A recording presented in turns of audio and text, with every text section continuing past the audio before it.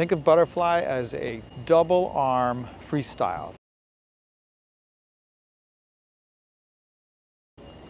Now, what does that mean? So in freestyle, you have the early catch, you go through the pull, and you can do a straight arm recovery, or you can do a high elbow recovery, and then you rotate and you go into the other side, which is the early catch. In butterfly, you go early catch with both arms, power through, recover, early catch, power through, recover. Okay, so freestyle, early catch, power through, recover. Butterfly, early catch. Look, high elbows. Press through with your elbows, press down and follow through with the power of your hands. Okay, so look, I'm ending like this. Now, recover straight arms like this. Don't even try to pull back like that. You don't need to pull back. When your body's doing the dolphin motion, there'll be room for your arms to come out of the water, okay? So if you try to pull back like this, you're gonna really injure your shoulder.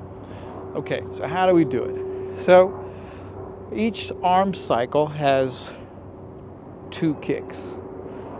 When you're in the early catch into the power phase is 1 dolphin kick. You do a straight arm recovery, you land in the water, 2nd dolphin kick. You do a straight arm recovery, you land in the water. You can land just outside your shoulders or even with your shoulders. It's easier when you're first doing it to land just outside. When you get better control, then you can start going into the train track formation with your arms, okay?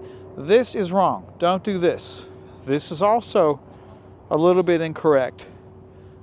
Try to eat just outside your shoulders or in line with your shoulders so you can make a train track formation with your arms or an equal sign.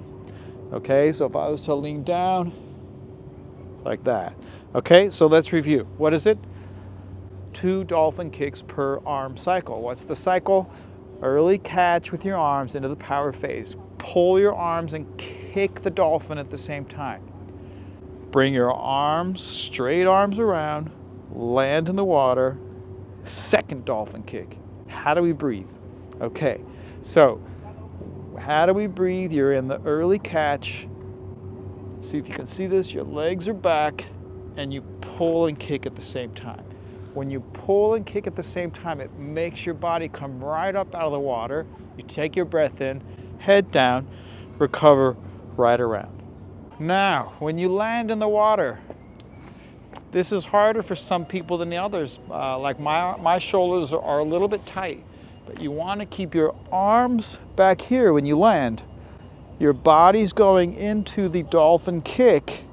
So when you power into the power phase and go into the kick, it pops you right up so you can catch your breath. You go back into the dolphin, your arms come right around into the kick.